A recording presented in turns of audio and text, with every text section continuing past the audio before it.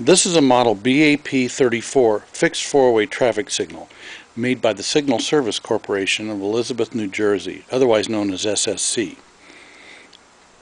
In around 1932, SSC bought out the signal line of American Gas Accumulator, otherwise known as AGA.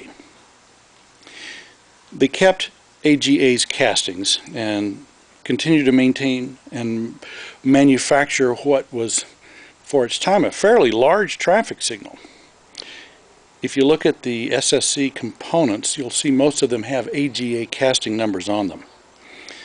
SSC signals were easily identified due to their distinctive visors that we sometimes call tunaways.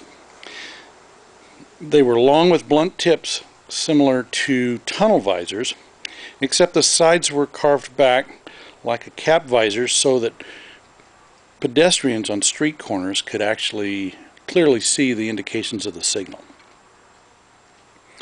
Back in the 1930s, it was the Depression, and there were three distinctive sequences for three-color traffic signals. There was single yellow overlap, double yellow overlap, and no overlap.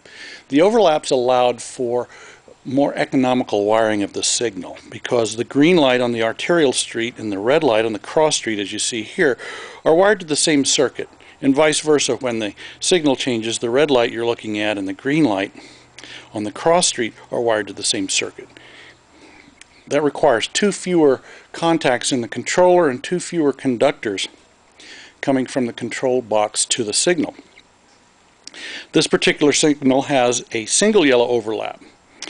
Yellow comes on for 3 seconds on the green side before the signal changes.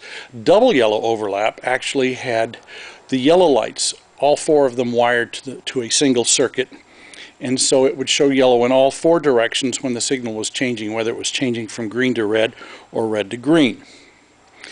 For example, a non-overlap signal would require a minimum of 6 contacts and 6 conductors plus a neutral from the control box to the signal, where a double yellow overlap only required 3 contacts and 3 conductors plus a neutral from the control box to the signal, which during the Depression every penny counted and was significant.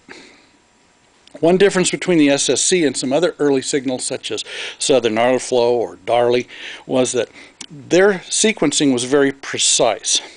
This restoration shows the precise color changes of the SSC. There weren't any inadvertent overlaps of all 3 colors, or red overlapping green on the way from red to green, or intermittent darkouts. This was a pretty precision signal.